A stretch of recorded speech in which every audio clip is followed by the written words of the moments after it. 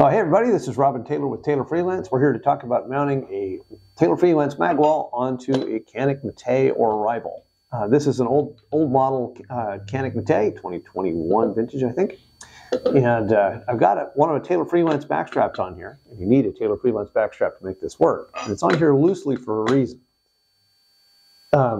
When you get this, there's a screw in the bottom of it that secures the magwell. And if that screw has been over tightened slightly, and I'm intentionally over tightening it now, it won't allow the backstrap to go all the way flat flush with the back of the gun. So check for that when you do it. We'll do a little close up on that here in a second, but check to make sure that this is actually assembled correctly so that it will go all the way down flat.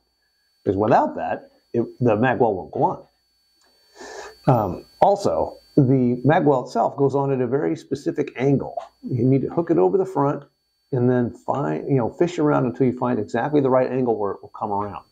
You might need to push on it a little bit, but you shouldn't have to push very hard. But it fits pretty exactly. Once you've got it on there, you reach up through the hole with our 5/64, you got 5/64s? Yeah, 5/64 Allen wrench that you got from your Harbor Freight set, and then back it out. Notice I'm loosening it here, loosening the screw until it comes up tight against the inside, and then tighten it up a little bit using the short end of the wrench and some light finger pressure. Notice I'm not putting a lot of oink on this, just enough to hold it. And there you go.